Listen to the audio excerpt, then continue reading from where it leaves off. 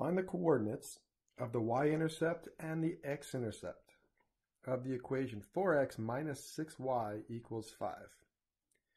So in my previous video, I defined this word intercept. I said an intercept is any point or any ordered pair that contains the number 0. Whether the 0 is in the x position or the y position, doesn't matter, it's still an intercept.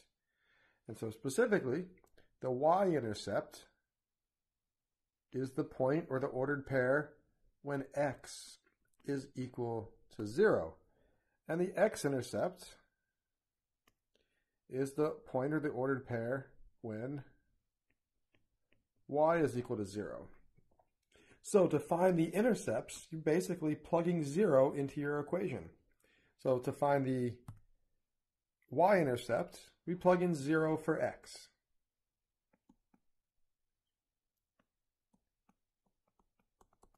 So instead of 4x minus 6y, it's 4 times 0 minus 6y equals 5. And then when we solve for y, 4 times 0 is 0, so we have negative 6y is equal to 5, or y is equal to negative 5 over 6. If we divide both sides by negative 6, we get y equals negative 5 over 6. So since x is 0 and we just figured out that y is negative 5 over 6, the y-intercept would be the point or the ordered pair 0, comma, negative 5 over 6. And by that same logic, to find the x-intercept, we plug in 0 for y. So for x minus 6, instead of 6y, it's 6 times 0 equals 5. And 6 times 0 is 0. So we have, let's go back up here. So 6 times 0 is 0, so we have 4x is equal to 5. And if we divide both sides by 4, we'll have x is equal to 5 over 4. So by letting y equal 0, we found the x-intercept. So our point or our ordered pair is 5 over 4 for the x and 0 for the y. So remember, an intercept is a point that contains the number 0. All right, we're going to do the same thing in number 2, but we're going to go a step further. We're going to use the intercepts to graph the equation. Okay, so same thing. We plug in 0 for x to find the y-intercept. So instead of 2 times x, it's 2 times 0 minus 4y equals 8.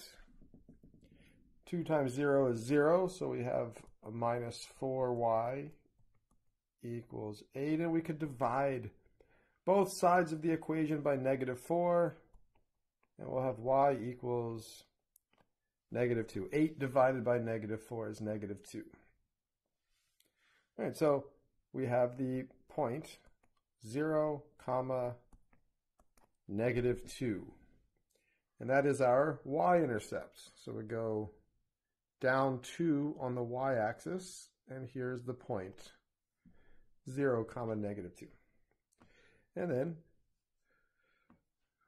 we find the x-intercept. So for the x-intercept, we plug in 0 for y. So 2 times x minus 4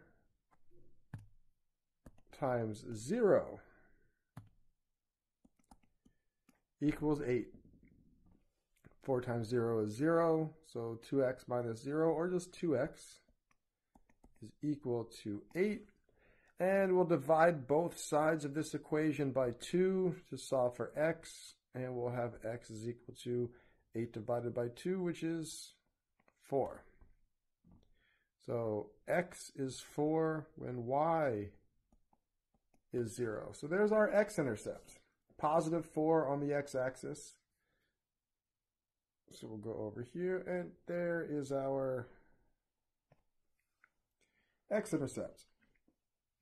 So the x-axis, or sorry, the x-intercept when y is equal to 0 is always a point on the x-axis, and the y-intercept is always a point on the y-axis. And once we have 2 points, we have enough so we could graph the line. All right, so this is the graph of the equation 2x minus 4y equals 8. Saying it's the graph of the equation is a little bit misleading. We're not actually graphing the equation. We're graphing all of the answers. We're graphing all the solutions. So like I discussed in my last video, every point on that line, every ordered pair on that line is a solution to the equation. So the graph is not a picture of the equation itself. The graph is a picture of all the solutions to the equation.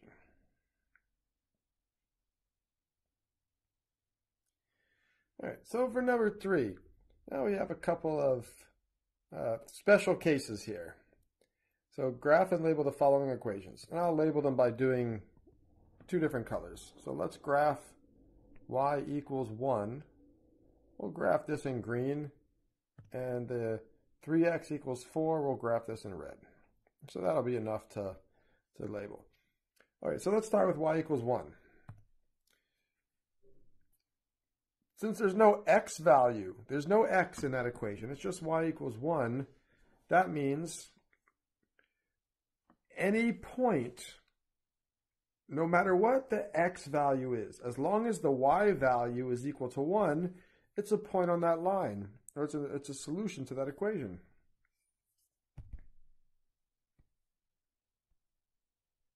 Let's get it back. There we go. All right. So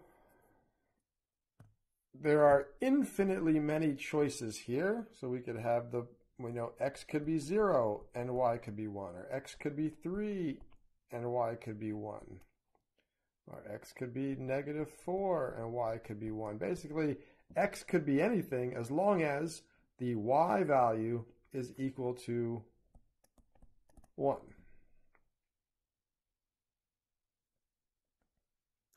So the 3 points that I just chose at random here are 0 for x, 1 for y, 3 for x, 1, 2, 3, and 1 for y, -4 for x, and 1 for y.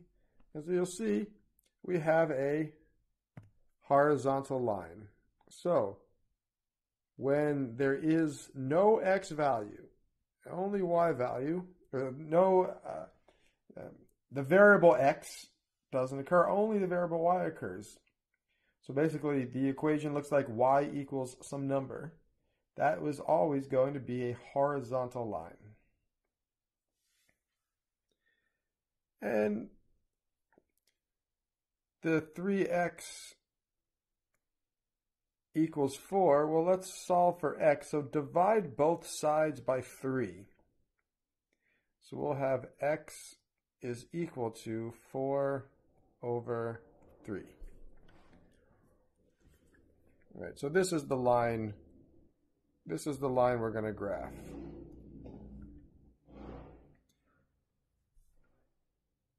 And this means any point in the xy plane where the x value is 4 over 3 is on this line.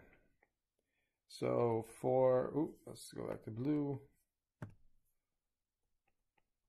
4 over 3 comma 0, or 4 over 3 comma 2, or 4 over 3 comma -5, etc. Any value for y works as long as the x value is 4/3. So a little bit more than 1 1⅓. And so that first point, 4/3, will be a little larger than 1. So 4/3 comma 0 would be about right there.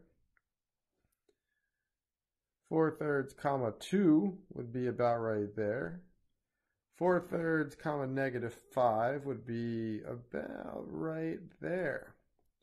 And so you'll see we have a vertical line. So when your equation is y equals a number, it's a horizontal line. In this case, we have the line y equals 1. And if your equation looks like x equals a number, in this case, x equals 4/3, it's a vertical line. So horizontal and vertical lines are the two special cases, and these are the cases where we're missing one of the variables. All right, so in number 4, it's the opposite. We have the graphs of a vertical and a horizontal line, and we need the equations. And based on our discussion for number 3, a vertical line crosses through the x-axis, so the equation is x equals a number. In this case, the x value is 1, 2, 3. So it crosses the x-axis at 3, so the equation would be x equals 3.